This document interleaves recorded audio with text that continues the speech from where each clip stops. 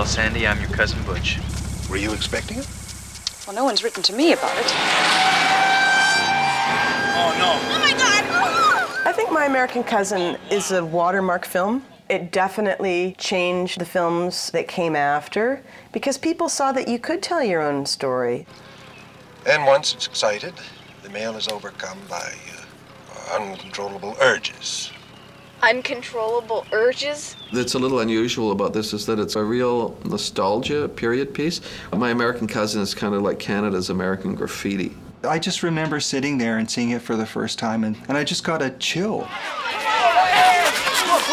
It's quite unusual to be talking about films 20 years after the event, unless those films have something about them that audiences remember.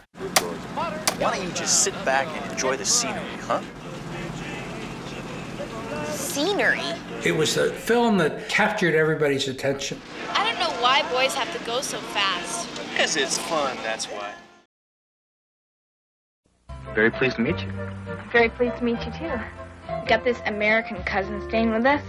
His car is so fabulous. I've never seen anything like it. Back in the States, we don't got roads like this. That's him calling down.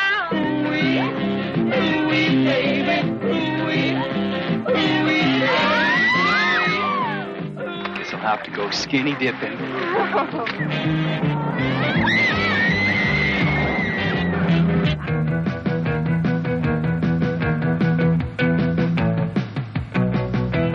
If you see Lenny, don't tell him you saw me, okay?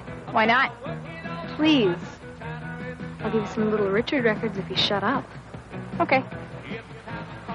When can I get those records? The boss says, no diet, son, you gotta wait late. Sometimes I wonder what I'm gonna do, but they ain't no cure for the summertime. Here, get in if you want to ride. Thank you, Butch. Girls like to be treated with respect. When my mama, papa told me